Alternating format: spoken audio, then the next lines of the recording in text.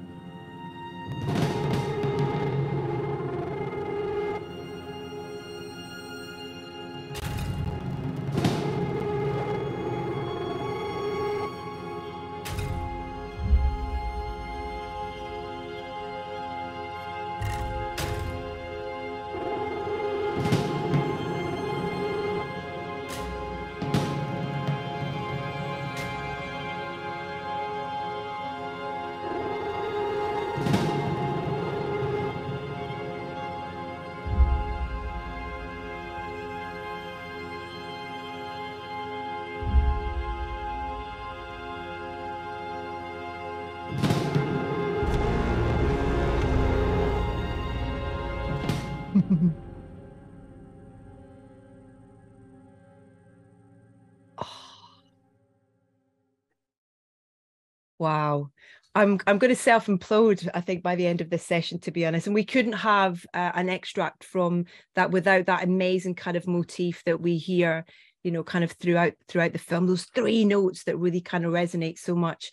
Let's go back, though, Volker, please, and talk a little bit about Edward presenting the idea of working on this film, because you guys have worked together in the past, but when the opportunity to work and collaborate with him again was presented, what was that conversation? What was the ask, and what did you connect to?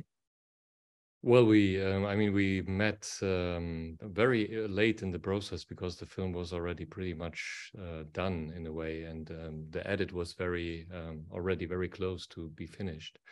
And we had a screening in London and in Berlin in a bigger cinema, and you know, after the film, everybody was pretty quiet. I mean, it's mostly all the time when this film is finished, nobody is really applauding, or they are just quiet, and I think you can feel that somehow the film is sinking in them, and then at some point I imagine that they go home and they talk with each other about what they've seen, and in a way that was the same with the two of us. We just watched it, and then Edward said I think 5 things to me, and then I went off. He just said to me, I want to have a score from you that you've never done before, which was a big, like, no pressure. No pressure at all. The other sentence was, I want to have destruction. I want to have you to destroy the images. That was what he said. He said, I want to have music for Paul Bäumer's stomach. And that was a little bit, I think, expressing his, you know, his dehumanization through the process of being a soldier in quite a quick amount of time, because he went into the war free willingly, thinking that it's an adventure. Yeah. And then, you know, he slowly feels like, oh, that was a mistake, and but he can't go back. So that is a little bit the theme of Paul Bäumer's stomach. And then he said, I want to have a snare drum in the film that is played by somebody who can't play the snare drum. And I said, well, what does that mean? And he said, yeah, I always loved like drumming, but I can't play it. But I think in this film, it is really important that it's a drummer that can't play drums, which was the most difficult part of the whole score, because first of all, I had to find a sound that sounds like a destroyed snare. But then I also had to find somebody who's playing it in a way that it sounds like he can't play. And that's very difficult, because normally we play with musicians that are extremely, you know, gifted in their craft. But because I'm playing a lot prepared piano, I know exactly how to destroy a sound by taping things dead, or, you know. So what with this impression, I went back home.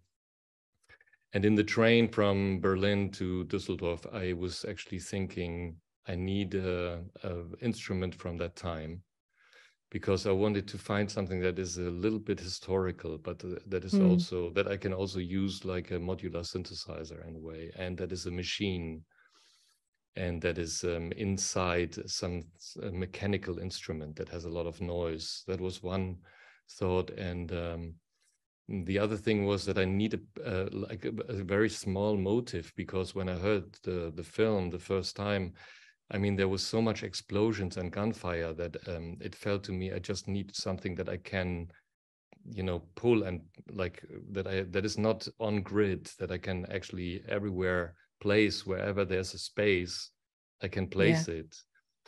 Because when you have a frequency that is always covering music, if you have a 4 or 5 or 6 tone melody, it will be always interrupted, and then you always miss one note, and it never sounds like exactly the same melody. So I felt it needs a very precise and short motive that I can maybe extend at some point into a violin melody, or I can actually extend it into a more, you know, a theme that is maybe more a religious theme, because I had the feeling it needs in some areas a theme where people are asking, or where the soldiers are asking themselves, or where they're dreaming of their lost homes and their families. There's specifically one scene when the women appear. There's one, it's a little bit like a Fata Morgana, because they just appear as a wish of, you know, why can't we go home and live a life that we had before? So next day, not even 24 hours after that day, I just went home and I sat down at the harmonium of my grandmother, and I just played those 3 notes, and I put them through a big distortion, and boosted the bass, and put some reverbs on it, and I just wrote this whole first piece. And I sent that to Edward, because normally, I mean, all the other composers here that are fantastic are, I guess, all knowing that you don't send one piece to a director normally, because it's just a 50% chance, and you just want to get first, maybe give a wider range of what you want to feel in the film. But in this case, I just felt so overwhelmed by that theme that I said, I have to send it to him. And if he says no, I'm depressed, and I will maybe I have to do something completely different. So I sent it to him on the next day, and the next day I got a call, and they were cheering in their living room, him and Edward and his wife, and they were like, just like, this is awesome. We really think this is exactly the theme. And then, you know, the leashes were cut, and I could work with it, and that was very nice. But it could have been any 3 notes, and, you know, in terms of what was it about what you came up with? Where did that come from? What do you think inspired that's what you came up with, and that you went and created it on that specific instrument, do you think? Well, my way of working is mostly I'm putting color on the canvas, and then I'm trying to scrap the color off. It's a little bit like what I learned from painters here in Düsseldorf. We have a lot of artists here, and a lot of times I'm visiting them in their gallery spaces, and I really like how they are painting, because what they do, they put, like, let's say 8 colors on top of each other, and then they take some you know, and scrape things off, and suddenly the first color appears somewhere again. And in this case, I made longer stretches of recordings just intuitively, and then I just cut it out the areas that I really loved. And I think I was already using these 3 notes in one area, but I cut it a little shorter, and then I wanted to see if it fits somewhere in the gaps. You know, it was in a way cut it out of an improvised part. And would you say it was a combination of the, you know, you said that the film was kind of, it was short, it was at a stage of editing. Would you say that the performances, and Felix in particular, who takes on that you know, that lead character of Paul, inspired you as well? Was it a combination of that and the script, you think, or?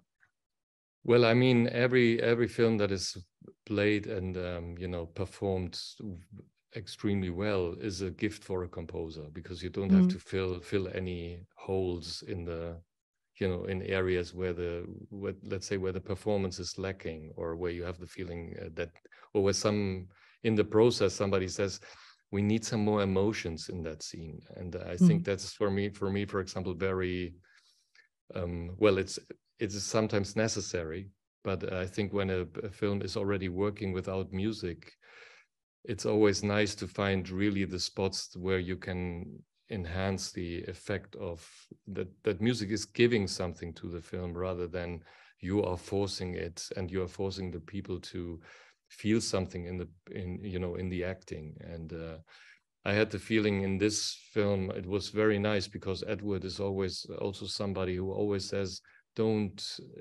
rather stay minimal. You know, when I started let's say the 3-tone element, and I sent it to him, for me it was pretty clear that he doesn't want to have me, you know, going very deep into the soldier's emotions in some parts, but that it's much more like another actor in the film that actually helps to go in areas that is not in a way played, so that you have, let's say, there's one scene, for example, when there's a light bulb flying over the battlefield, and I just used a very like fragile violin that plays in a way the theme, but very long in terms, it's stretched, and it sounds a little bit like you are at New Year's Eve, and everything is very beautiful, and it starts to, you know, the audience is feeling like, what a relief, it's getting very nice. And then suddenly you see the shadows appearing from the battlefield,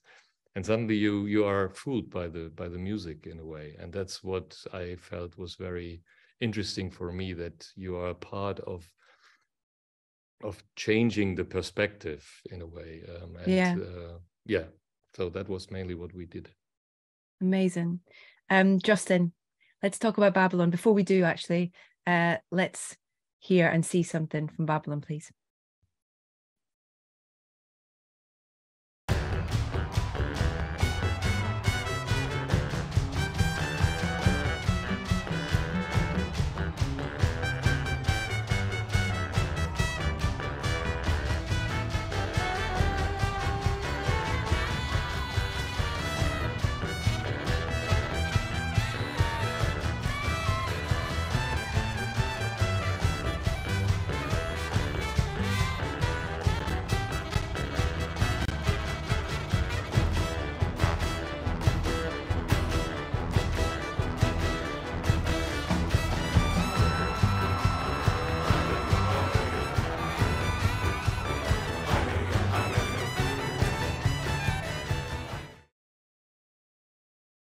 Want to get up and dance to that is quite a it's quite hard not to. Congratulations on the work on this film, Justin. And kind of opposite to what Volker was talking about, there was so much preparation before filming required of you, you know, kind of going into this?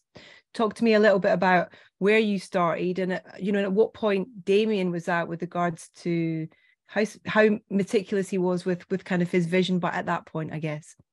Yeah. So I started as soon as there was a script, as soon as there was a draft of the script that Damien felt like sharing, I read it, and we just started going through it and marking up where we thought music would be, at least a certain kind of music, the music that we had to figure out beforehand. So a lot of the places were clear enough in the script because it said, you know, Sydney was playing trumpet or a band was at a party, but it wasn't always clear to me where that music started and where that music ended, because Damien wanted to play a lot with, to use kind of like a film theory term, diegesis. Yeah. He wanted to play with when it was diegetic and when it wasn't diegetic, meaning like when it would turn into score, when it would maybe start as a performance, but then spill over into a different area, carry us over to a different scene, carry us to a different location. So I had to understand that architecture. So we went through and we started marking up, here's where things start, here's where things end, both for performances and montages and other kinds of cues. There were lots of cues that we just saved for post, you know, like any film scoring job, you have to watch the scenes and watch the movie for a certain kind of cue. But for a lot of it, we were able to at least talk about and plot out where it would be. So for those cues, I just started writing demos. We always start here at the piano, looking for the tunes and the themes. And then once we have those, you know, go over here to arrangement ideas and start playing with instrumentation. So we did that for a while. It was only supposed to be about maybe 8 months of that, but it ended up being a year and 8 months, I suppose, because the pandemic pushed everything by a year. So we were supposed to shoot summer of 20 and then ended up pushing an entire year. So shooting summer of 21. So during that time, we were just playing around with ideas, building demos, continuing to throw things out, start from scratch, throw things out, start from scratch. And also he's a very careful planner when it comes to animatics. So he was doing a lot of animatics at this time, a lot of stick figures. He just draws literally thousands of pages of stick figures. A few scenes he worked with a storyboard artist, but a lot of it is just, he's just scribbling, you know, frames and shots and camera movements. And so during this period, I was making demos, and then he was cutting the demos to animatics that he was making out of the storyboards. So we were just refining structure and timings and things. I was, of course, shaping the music to fit the timings that he needed, but then every now and then he would sort of adjust his timings to fit the music if he thought something needed to sort of, if he wanted to keep a melody intact or keep a timing intact. So we were just building animatic and demo at the same time up until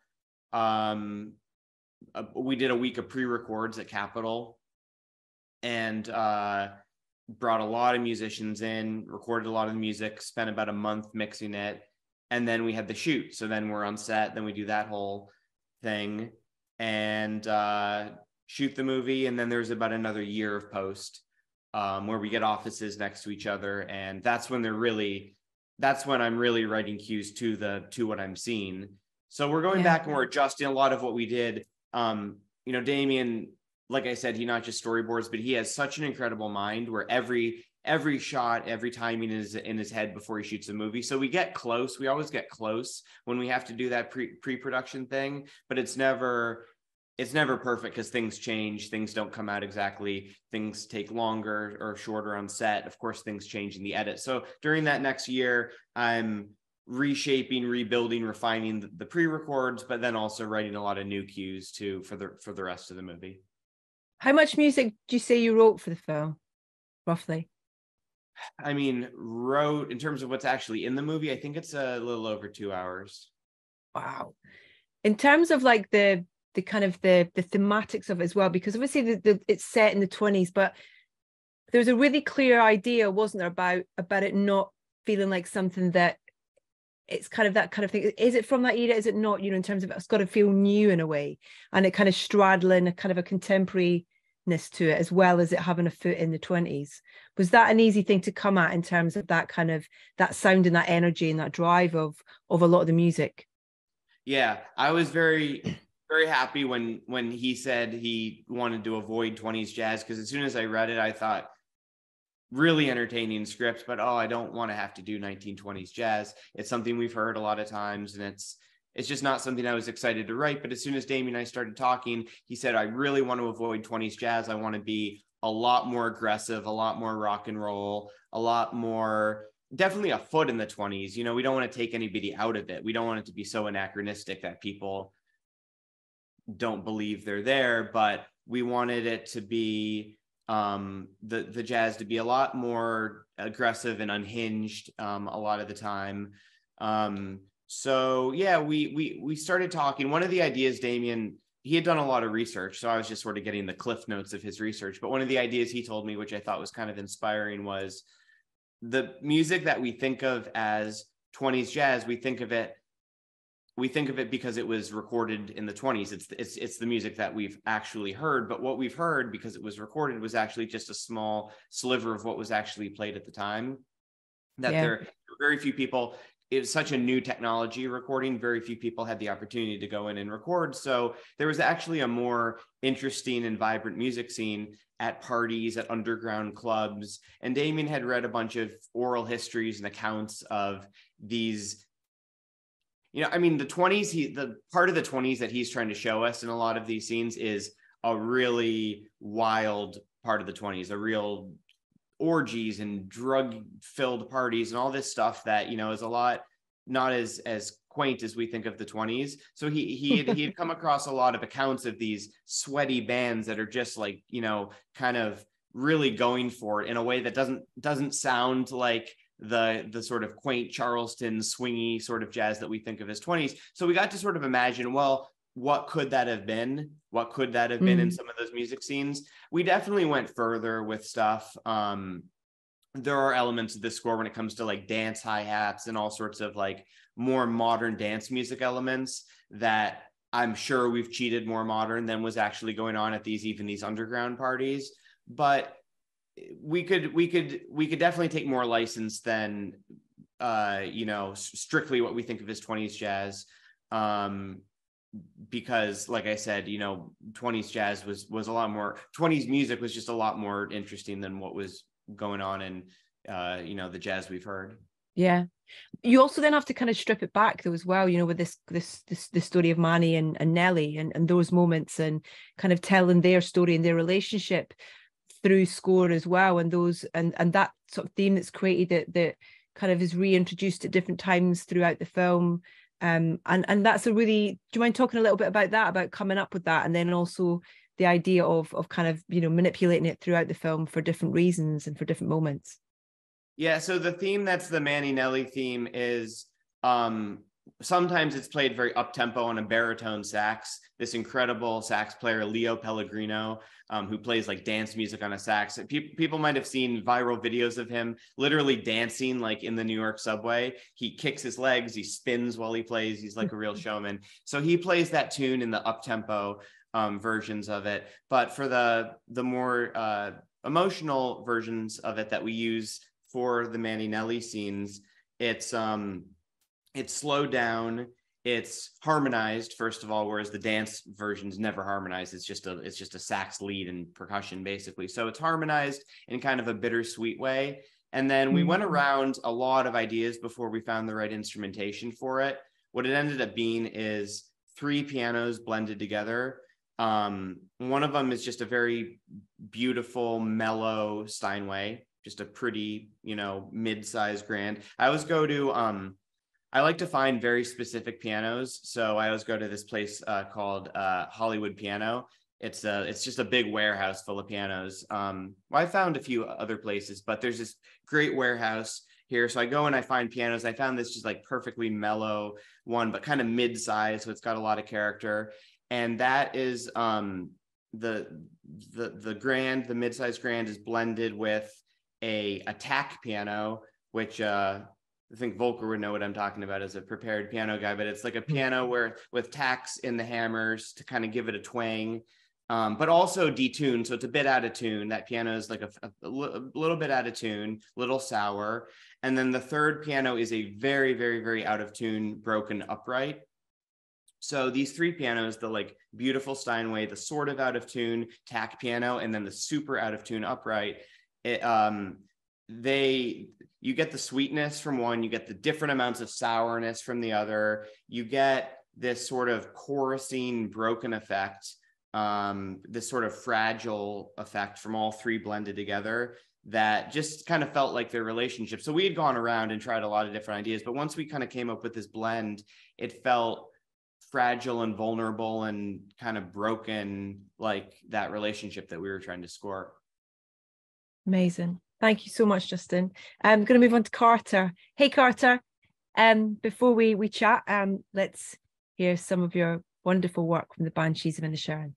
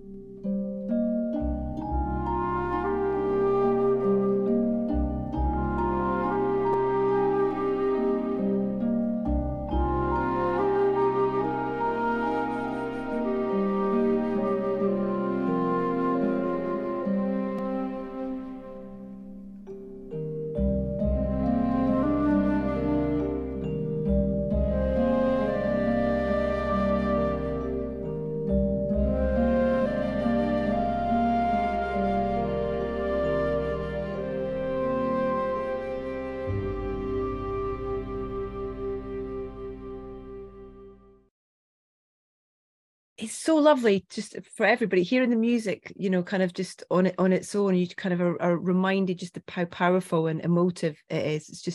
It's lovely. And Cart, thank you for being here. It's my pleasure. Instrumentation in this beautiful score is extraordinary. What was the journey to knowing what, you know, what was right for this film and for these characters and for this location as well? The setting of this film? Well, it actually all began with finding out what was wrong. I had a discussion with Martin McDonagh before he shot, and we were really mostly talking about the fiddle parts that Brendan Gleeson has to play on camera. It's just as Justin was saying, we had to prepare that before the shoot. And Martin wanted to know if I was going to write that, and if I wrote it, would it somehow be related to the score? And as it so happens, Brendan is a fiddler and he wanted to write it. He plays a composer in the film. So we both thought that, well, if it just so happens that Brendan's piece is okay, it would be great if he wrote it. He would tie him to the character he's portraying. Yeah. But and in the end, he did. We both liked what Brendan came up with. But that caused us to have a conversation before the film was shot. And we did talk a little bit about the score. And I've said, you know, well, it's about two Irishmen off the coast of Ireland during the Irish Civil War. The score might be a bit Irish, wouldn't you think? And Martin hated that idea, and he couldn't exactly say why he hated it, but it was clearly a touch of nerve. He said, "Oh, I hate that deedle-dee old world Irish film music." And anyway, I couldn't bring that up ever again. Clearly, so. I really wasn't sure what else it would be. But honestly, for me, seeing the film tells me so much. You know, I really do respond very much to the colors, the placement of the camera, the eyes of the actors. I mean, you name it, I really do feed off of the visuals. So I didn't really have to do anything until I saw some of what they'd shot. And I just started at the beginning, honestly, when you see Colin Farrell's character and he's walking around smiling. You get the impression that he's had a very nice life right up until like 2 minutes into the film. So I began there and also began with instruments that are a bit childlike. You know, you hear there the celeste, which is basically like a glockenspiel with a keyboard on it, and harp. Some marimba. I mean, instruments you would find in an elementary school, perhaps. And then I just sort of broadened it from that. But it begins like what you heard in that piece. It's so simple. It's like a child could play it. But then as the harmonies build, it suggests that it's not quite as simple as it sounds. And that was basically the direction that I took, was to begin with the simplest possible melodies, 3 notes, and but then harmonize them and add instruments, especially down lower than the ones I've just talked about, like gamelan, gongs, and pizzicato bass, things that darken it and make the harmonies more complex. The harmonics of those instruments are odd, and they don't add up in the way that you might expect. So it's the score right till the end plays those same sort of childlike tunes, but there is also, I think, something moving underneath that suggests that it's not as simple as it appears. It almost sounds a bit like the kind of the banshee. She's kind of it's a little bit of her kind of spirit almost, in a way, that the crazy old lady who appears Yeah. every now and again. Oh, she's here again. Of that kind of the sort of the darkness. There is this kind of brilliant, almost like you say, sort of nursery rhyme element, but with this kind of twist of darkness to it, which is, it's so hypnotic in a way as well. And I did and feel just like that, there was.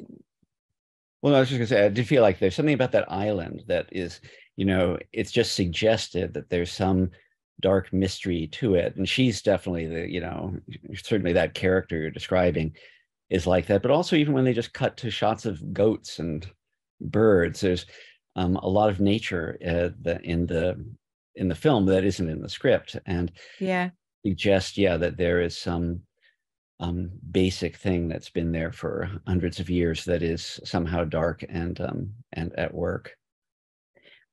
And then when you're thinking outside of those 2 main characters, Colin and Brendan, and in particularly Kerry and Barry's characters, and how their story and their cues, kind of, what was the conversation around that? Because those are such, particularly that scene at the lake with Barry and Kerry is incredibly powerful. When you're thinking about that side of things and bringing in what's already existing, or does it need something new? What's the kind of the journey with that? Well, it's all well, for instance, the piece that we just heard is actually from the scene where Siobhan, Carrie's character, is leaving the island. So that's the most emotional scene in the film, probably. And Colin Farrell's character is losing the one person that he really depends upon and has his whole life, and yet the score is really still pretty stripped down. I mean, you don't hear the strings swell. There are some strings in the background there, but they're really hidden. And so the approach with emotion is really, in the score, is to really, really underplay it, because one of the things about the movie is that whatever you're expecting the movie to be, it isn't. Whatever you're going and expecting, there's no way to describe this film to someone, I don't think. There's almost no plot. It's really not about things that are happening. It's about the characters and their the ways that they express themselves, and they're going through completely, well, mostly normal things. Admittedly, Martin takes it a little far, but mostly a normal part of life. 2 people who, they've been getting along, but now they're not getting along anymore, and just explores that. Anyway, the music really tries never to manipulate the audience. It's sort of what Volker was talking about. It's really stands back from that. And in the end, I realized that one of the things that I was doing, I didn't start from this concept, but that by this group of instruments and my general approach, that I was sort of turning it into a fable. It was, a little bit more of a fairy tale kind of sound. And so that when you get to these sort of horrible things happening later on in the film, I don't think you take them as being physical reality. It's not like you imagine that this is really happening to these people. It becomes more of a fable about humans, and how things are never going to really work out for us as a species, but we're going to do our best. But it's, like I say, that wasn't the way I began, but I did realize at a certain point, actually, I can tell you the point. I was actually reading to my daughter one day. I was about halfway through the score, and reading Grimm's fairy tales, and we're reading Cinderella.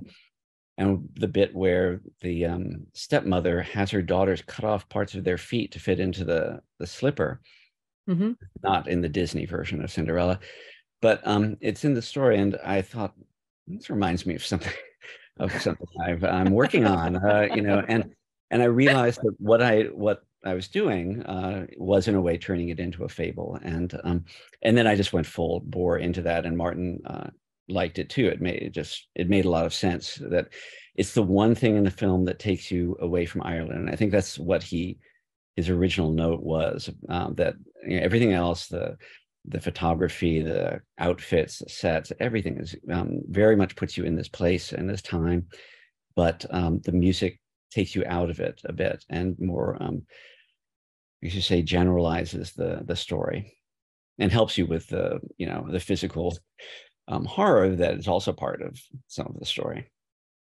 Was there an element of kind of trepidation when you were both waiting for the arrival of Brendan's fiddle song? A little bit, not really trepidation, but I was aware that you know, yes, I think for all of us, it's been honestly more for Martin. It would have been hard to say, thank you, but no. Yeah. That would have been tough because, you know, obviously as a writer and director, you want the actor to fully commit to the character. And one way of looking at this movie and the story is it is about creativity and the trade-off you make if you're going to be a creative person and you have to shut the door on other parts of your life. That's one interpretation, and Brendan is that character in this film. And if, we had had to say, no, that would have been tough. But anyway, that did not happen. And I never did write a piece for it. Thank God, because I wouldn't want to be up against a 250-pound angry Irish fiddler. It worked out. You might have lost a finger or two, Carter. Yes, that's right. Just to remind our audience as well that we do have a little bit of time at the end for audience questions, and we'd love, and I'm sure that you have many, so don't do that thing where we run out of time when you haven't had your questions. So please put them in via the Q&A function, please, before we finish. Next up, so excited to talk about Everything Everywhere All at Once with Rafia, Ryan and Ian. But first, let's take a listen.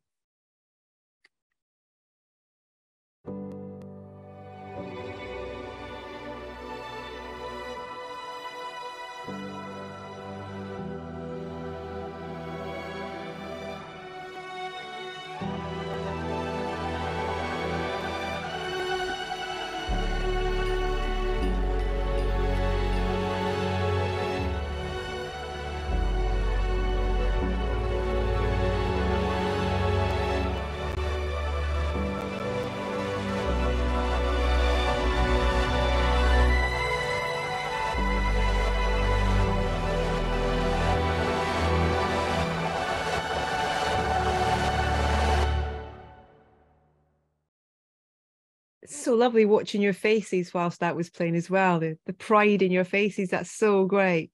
Is it a different experience for you? Because people might, you know, Sonlux is a band, but you also, is this your second feature film that you've composed, or have I got that wrong? Sorry.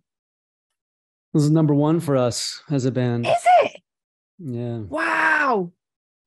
How did the Daniels present it to you then? What was how did you end up composing the film?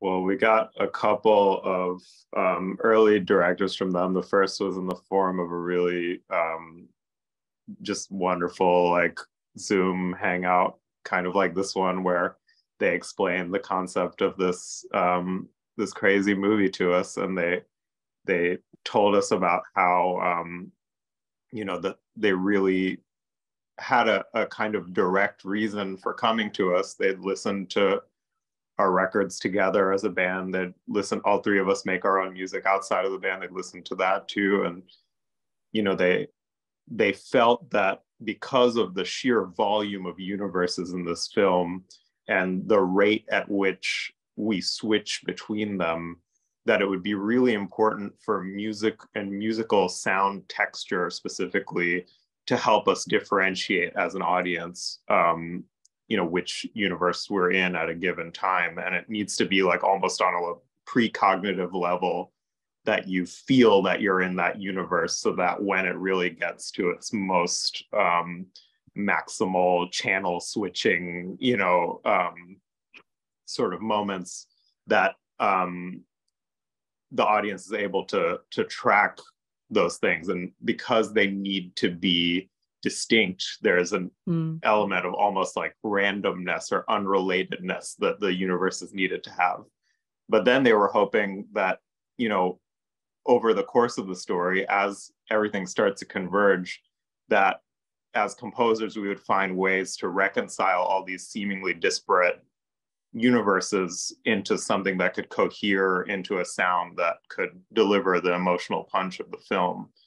And, so for us, that was a huge honor, because we felt very seen, like all three of us in our own ways. Like, we all grew up listening to different music and being inspired by different things, but I think we all love this thing where hybridity can exist and be embodied in music, where, you can express yourself in the way that contrary parts of yourself are reconciled in your humanity, and so those are things that we all love in music. And so we were really excited about that part. And then on the other hand, they handed us this script, which was for I think a 4-hour version of the movie that had a whole side plot about a character named Spaghetti Baby Noodle Boy, and like all of these other things that didn't actually make it into the film. And, so we'd had this really inspiring conversation. Then we go to the script and Ryan is like, hey, is my PDF out of order or something? Like, I think this might be broken, like something's, so we were, on one hand, we felt like this, like really great trust from them. And on the other hand, we were just like, is this possible? Are they actually going to make this? There's no way they were going to make that movie. Like, I was so convinced. They did. What did you react to, in terms of, so the conversation and then the script was the thing that you had? What was what were the conversations that you had with each other with regards to what you thought, in terms of instrumentation as well, and also, from the perspective as well, and because the music goes on a journey in this film in the same way, Evelyn is really, it's almost kind of like her brain in a way. What were the conversations that you had with regards to what you wanted it to be? Ian, you're gonna have to pick up on this one. Sure, yeah. I think one of the things that we realized pretty early on that we wanted to achieve and wanted to do is to have some very strong melodic themes. That's one way sort of that we were able to sort of reconcile a lot of these different sound worlds, and also explore, presenting melodies cloaked in different kinds of harmonies and things like that for different parts of the movie. I wouldn't say that the themes were necessarily very strictly stuck to like certain characters or anything like that. Yeah. But I think it helps guide the viewer along. The movie is so maximal and it's so kind of, there's so many different things happening all the time. And really the first time anyone watches it, I feel like it's just like a barrage. And I think the themes kind of help it feel somewhat digestible. So we kind of were tasked, like Rafik was saying, with this kind of channel switching, way of composing where there's like a lot of different, it almost feels like you're making music for 3 different films, or more, but at the same time trying to kind of like make it all make sense together. And one of the ways in which we did that, making it make sense together, was through melody. And the bit of music that you just heard is a very kind of straight up representation of one of those melodies that gets used throughout the film the whole time. And I think that was one thing we wanted to achieve. Yeah. Ian and Rafik, like I remember in that original conversation that was a directive that they gave us that felt counterintuitive. At least in my memory, I feel like that was like, we want this to be a melodic score. And, you know, I think one of the things that unites us as composers is that none of us, I think, have a sort of sense of primacy about melody, maybe even harmony. I think we're all kind of like, we sort of like think rhythmically, maybe more than anything else, or like texture, sound, color. We're not like, we're not like melody guys, right? So like, we're not like we're like the ideas of themes and things like this that are so like the baseline for scoring, for a lot of folks, it's like, it felt counterintuitive to us, to be honest.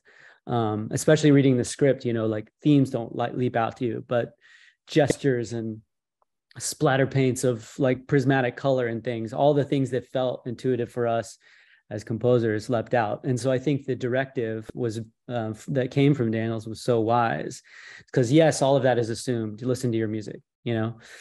Yes, it's going to be hard on your sleeve. Listen to your music. Yes, it's going to be dark and crazy and full of like contrast. Listen to your music. But one of the things I want you guys to focus on is like, you know, finding these ways in which it's still like very melodic. And I think that was one of the first great pieces of advice that Daniels had for us. I think this score was never going to be possible unless we had their help. They just had so many amazing ideas along the way that you know, we benefited from. Did you go on set? Did you spend time whilst they were filming on set at all? We did one day on set, which was their final day before everything shut down due to COVID. They were pretty lucky. You know, I remember Justin mentioning that like Babylon had to like hold off shooting the entire year. For them, they shot, I think they were just like a couple days short of finishing their shooting, but we were able to be on set for one day before everything kind of shut down and changed. And that was a really fun day for us because we'd never done anything like that before. And the energy of those guys that they kind of exude to everyone on set, both like cast and crew, is very infectious. So it was very it was a fun experience. Yeah. And did it inform then, you know, in terms of kind of being on and feeling that energy on set, did that then inform or kind of inspire, you know, because when you listen to that cue that we just played as well, the kind of the layers to that and the build on it and the journey of it is extraordinary. And so kind of, you know, just when you mentioned energy on set, I just wondered whether that fed into then what you went away to write. I think it's funny. I think at lunch during that day, we managed to sit down with the Daniels for a second, and we were talking about, I think, that very melody, and we had sent them a draft of it, and they were talking about how like it's almost right, and that there's like maybe a few notes that needed to be changed. I think maybe they said that it needed to be more recognizable, quicker, which kind of touches on something Volker was saying. It's like you want motifs to, even if the melody is long, you still want like maybe the beginning of it to be something that you can like pick up, especially in a film where, you know, you get jerked around so much. And yeah, I think it was a very inspiring time. And I think on set, it was, I don't know if there was like necessarily anything that I can speak to directly that. I have a memory from. Yeah. Do you remember when they were showing us photos? Because this was like, you know, like Ian said, it was really close to the end for them. So do you remember it was either Michelle or Key's phone where they were showing us all these photos?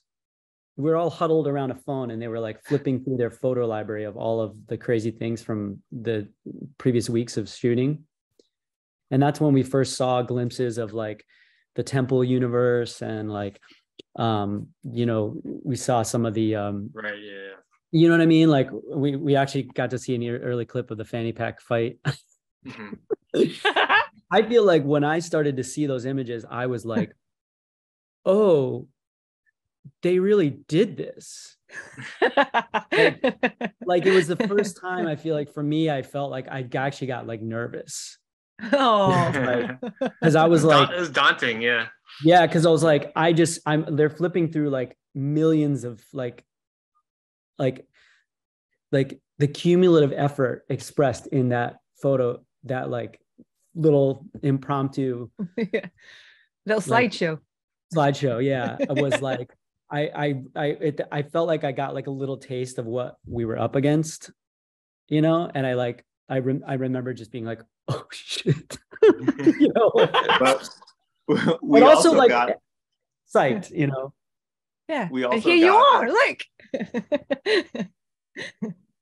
There was also just we were armed with stuff too from that. Like I remember watching Michelle Yeoh shoot B-roll from the universe where she like lands on the red carpet and everyone's shooting photos of her, and she's like, you know, it's like 2 seconds in the film, she looks around and she's kind of confused about where she is, and then she looks up the staircase and there's like her, like, who is in another universe, like a very dorky husband with the fanny pack with the little like piglet keychain on it, you know, like there he is in like a custom tailored suit smiling down at her, looking absolutely like mesmerizing.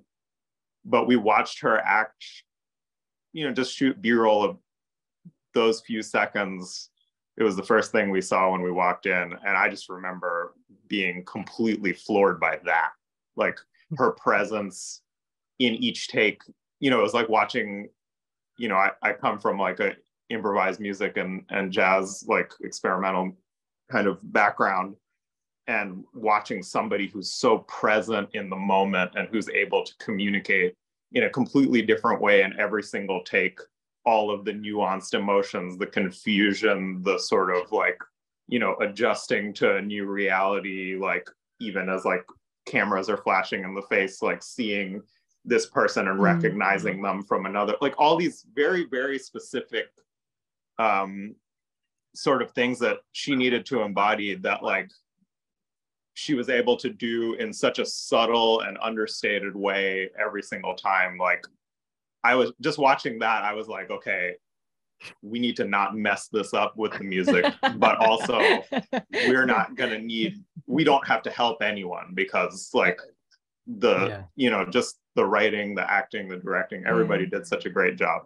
That's and so the final thing I'll say about that is like, there's so much representation on screen of the AAPI community, and that's something that I feel really proud of, being able to be a part of this movie.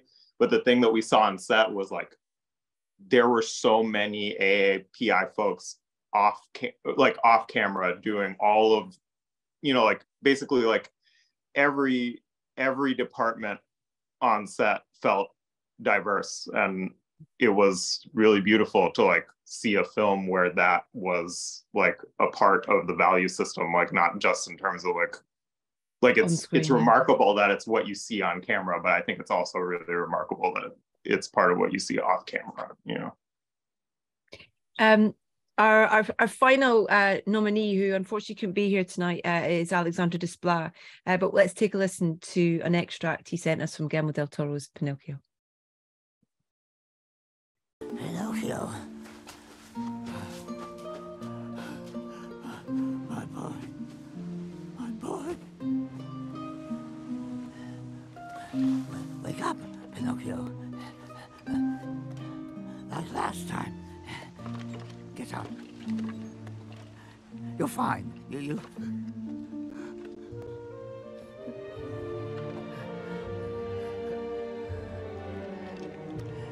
You are here. My dear son. Don't you see me? You're alive. You're so free. I need you.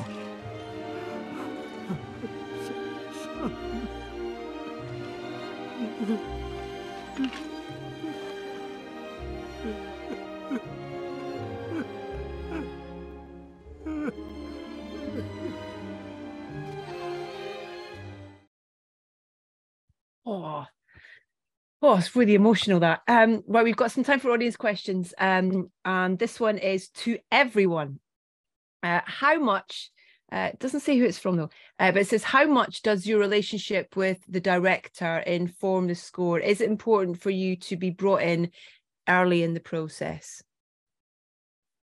Who wants to start on that one? I mean, some of you have kind of talked about that a little bit, but I guess it depends on, well, Justin, you can start. Okay, Carter, go for Carter, yeah. I mean, I know Justin and I both worked several times with, the director that we're working talking about right now. And I'll say that biggest thing it means to me is that there is trust there. And so that I can be more experimental. I can send him stuff that, maybe I know he's not expecting, and I know he's not going to fire me and replace me with Hans Zimmer, because we've, the trust is there for me to do stuff. And the same, and vice versa, he can also be honest with me, brutally honest with me. And he knows I'm not going to, fire him. So I don't know. That's one. There are many other things you could say about it, but that's one. And I think it's very important. It allows you to do the unexpected, and it's hard to do that if you don't have a relationship to begin with. I personally, I totally agree with that, because the thing is that sometimes it's underestimated how fragile a composer in himself is. I mean, and I think other artists are the same. And sometimes it's interesting that you are chosen, but at the same time, you're not chosen for the right reason. You're chosen because you're needed very quickly, or and I think to have a conversation with somebody in the first place and just find out what the reason is why you are chosen, then you find out that there is, I think there are a few questions you can ask, and by the answer of those questions, you can straight away say you're chosen because they want to have your craft rather than the service, I would say. And the other way around, whenever you get let's say somebody's starting to mistrust you, you go back to the service function and you reduce the art in a way, and the risk. And I think that's very important in the communication with a director, to find out if you really want yourself, and or if you want to have something else. And then sometimes you also decide, I guess, you want to do something differently that you can't do in your art, which I'm mostly doing. I love actually being challenged, and I'm forced maybe to work on something else as my own music. And I think that goes back into my records again. And so in a way, both things are informing each other very well. Yeah, and on the issue of trust, I rely so heavily on Damien to help guide me. I think everybody needs an editor, because I think all of us, we have ideas that range from very bad to very good. And I really embrace the no, maybe, no. Oh, that one's better than all of the others. And I really rely on, I just think we have way more bad or okay ideas than we have actually really, really good ones. So I've come to trust Damien's instincts and his taste so much in helping me weed through all of my ideas and find the really good ones. And he's very, very hard to please. But when you finally do please him, you can know that you really did your best work. So I've just come to really, just really embrace the process with him, and know that it can be very, very hard, especially this phase when I'm at the piano, just melody. He's obsessed with melody. I'm obsessed with melody and theme. And that can be the most discouraging part, just searching, because you never know when the right thing is going to happen. But when you finally do get that yes from him, it feels so good. It feels so good, and it kind of makes the all the pain worth it. In terms of, for you guys, this being your first film, and coming from a band, and you do have to kind of relinquish, you're facilitating the film, you're facilitating something other than yourselves with this, you're being brought in for your art and your craft. But how was that experience for that first time, of kind of, I guess, kind of having a boss kind of thing, of someone who kind of telling you what he needs and what he wants from you? Did you enjoy that? Did you? Well, I have personally have a lot of scoring experience, but this was our first score as a band. But yeah, I'm not going to answer that question directly. I'd rather answer I just want to comment on the trust thing, specifically, which is that in my case, what the trust that we had from the Daniels did is it enabled me, I'll just speak for myself, enabled me to discover places inside of me that I never would have discovered otherwise. There was a kind of a trust that they had that was so deep that it was inherently a challenge to be more than I had expected of myself in the past. And it's for that reason that I feel so thankful to this project, because I feel like I didn't contribute to it. I feel like it contributed to me. I truly feel that. It's like, it feels like I was given some extraordinary gift. And I just could not have anticipated it. And to kind of like circle that back to the question a little bit, like I feel like there were things about this that were really fun and refreshing and exhilarating for me personally. You know, being in a band and writing, you know, music for music's sake or whatever you want to call it, that, you know, you're often staring at a blank page or just like bouncing musical ideas off of one another. So to be able to respond to the story and picture and things like that was very stimulating for me. And I think that's one of the reasons why Ryan and all of us were challenged to, you know, reach inside ourselves to be like, can I write a musical that's like about a universe with everyone has hot dog hands? You know, it's like, no one's ever going to ask me to do that ever before or ever again. So it's like, we were really forced to discover different things inside of ourselves. And I think one of the things actually that we reacted to after reading the script and kind of like checking out Daniels's body of work, I was like, okay, like, well, you know, we are a pretty self-serious band in terms of the music that we make. How are we going to kind of like lean into some of the more like humorous aspects of this movie? And, you know, there are moments where we were needed to do that. And Ryan actually mostly killed it with like the song about Rakakuni or the Hot Dog Hands musical song. But for the most part, Daniels kind of helped us, and I'm straying away from the question, but they helped us understand that like to sell the moments of absurdity, we really had to actually play it completely straight-faced and really serious. And it's funny because I was, you know, in charge of scoring the scene where people were fighting with butt plugs in their butts, and like after a while I like didn't even notice that, like I wasn't even thinking how ridiculous is this. I was just like so invested in like the strife that was actually happening in the screen. It's just making badass music. Exactly. We got one.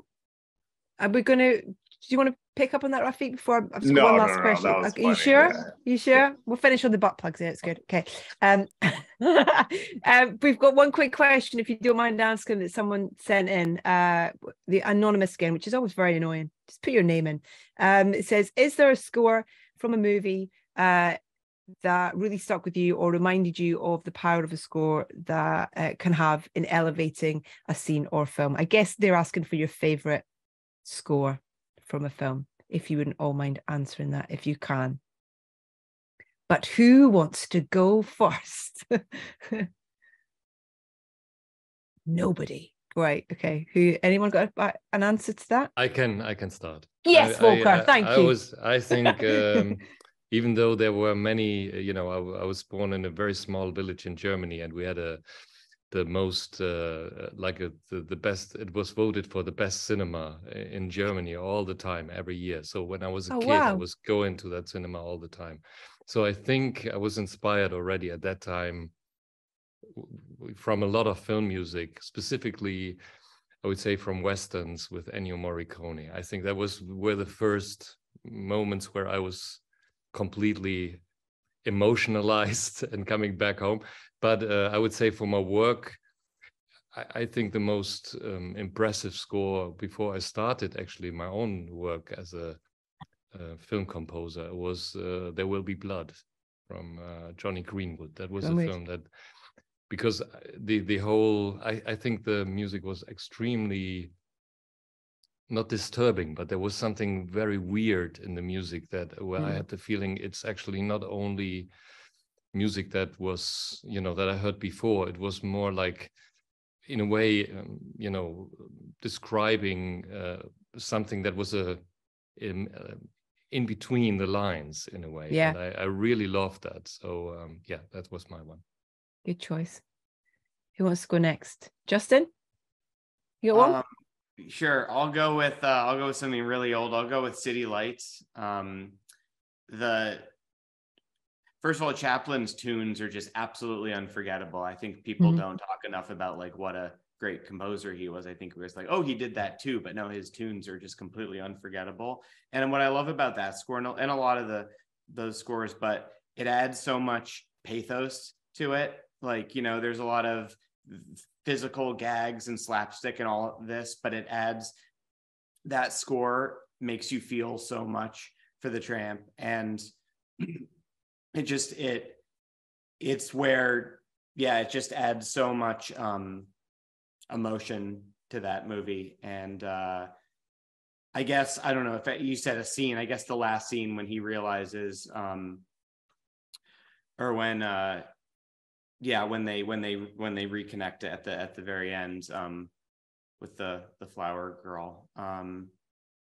It's just such a gorgeous cue, and just adds so much emotion to the whole film. Thank you. Carter, you got one? Well, you know, I would also have said the spaghetti westerns. It's really true. When I was starting out and I could only afford, like, say, 4 instruments, I just thought that Morricone just gave me a perfect example of how if you choose the right 4 instruments, that you can you know, a score that is iconic, you know, and also from the emptiness in those movies and the music, it's that's extraordinary. And then since Volker already took that one, I'm going to say that a big influence on me, not in terms of anything about the actual music, but just conceptually, is the film Forbidden Planet. It's just such an extraordinary thing for a studio to let anyone make a score like that. And you know, is the people who were doing it, the Barons, they would make their own electronic circuits. And the brilliant part is when they would first turn on a circuit, they would make sure the tape was running, because sometimes the circuits would destroy themselves in like 1 second, but they would be sure there was always a tape running, so that if it did just fry, they could then take that recording of that circuit frying and then slow it down 16 times and make something out of it. Wow. And just the fact that that could have become a feature film and is still blows my mind. And I always love it. I always love watching it or hearing it, just because it's so completely unique. Thank you, Carter. Rafiq, do you want to go? Have you got one? You're like, don't ask me. Oh man, I mean, it's so interesting what you're saying, Carter, about the like tape, you know, like the instrument frying and self-destructing. It made me think of a semi-traumatizing recent experience where I was playing a set. Actually, Ian was playing with me. We were playing at Bryant Park in New York City for their like summer concert series, and it was this thing that I'd been looking forward to for a really long time. And I'm a guitarist, and about seven minutes into this hour-long set, my like power supply for all of my electronics self-destructed. And it was while I was looping a fragment of audio into a looper, and I basically like had to perform the rest of the set using like instruments I was building on the fly on my computer. I like thankfully had a hard drive with me with these other things on it, but like I saved that little piece.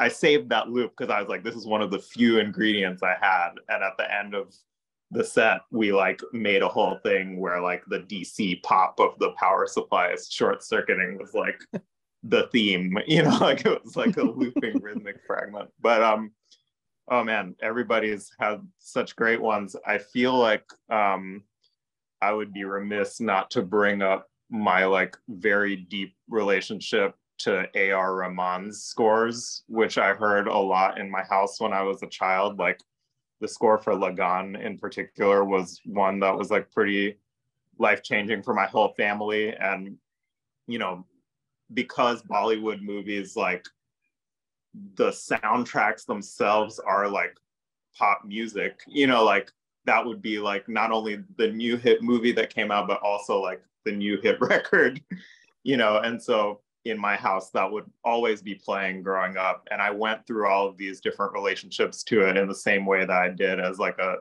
teenager growing up in North Carolina, not quite being sure how I related to the world around me, and like maybe, you know, like periods where I felt the same way about the music of Bollywood that I did about like the food that I brought to the lunch table that smelled weird, and so the other kids would make fun of me, you know. Like it was like this, I had this sort of dissociation from that music as a teenager, and going back to it recently has made me realize just how much, like, you know, the primacy of rhythm foregrounding like the color and interesting percussion,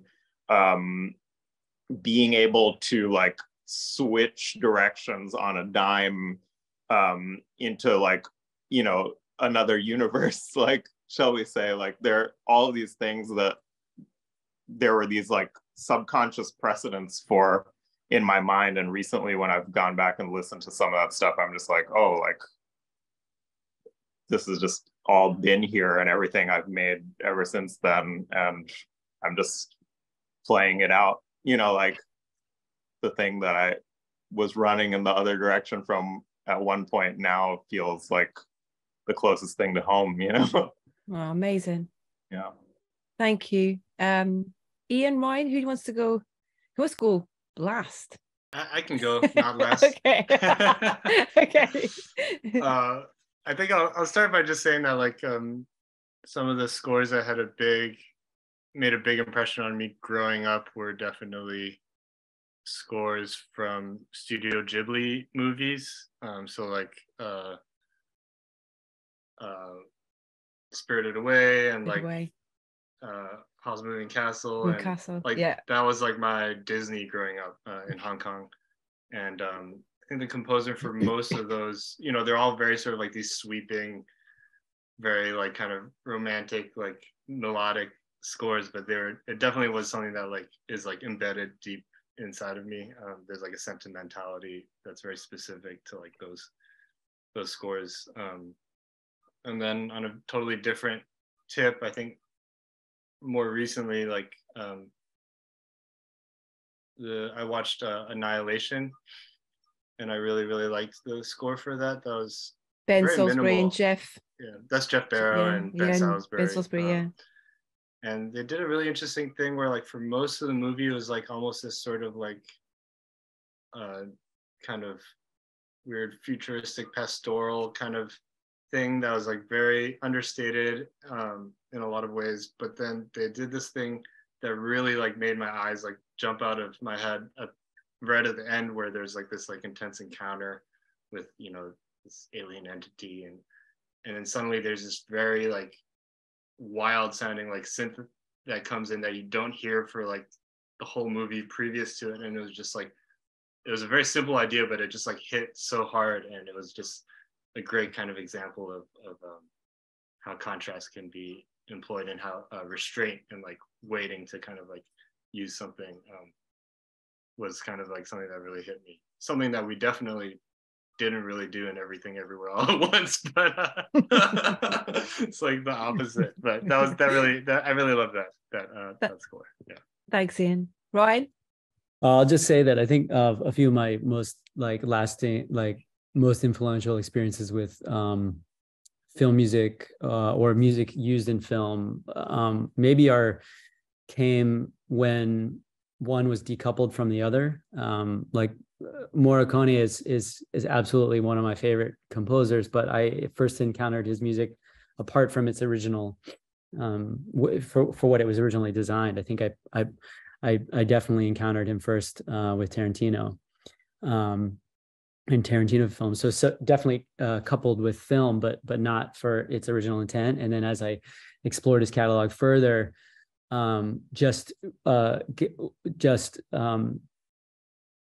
like my brain was rewired. I think just the economy of instrumentation and the sort of audacity to use certain things in combination with others, and for space, and for it to let the hall be the hall, and to let the spring reverb or whatever be the idea.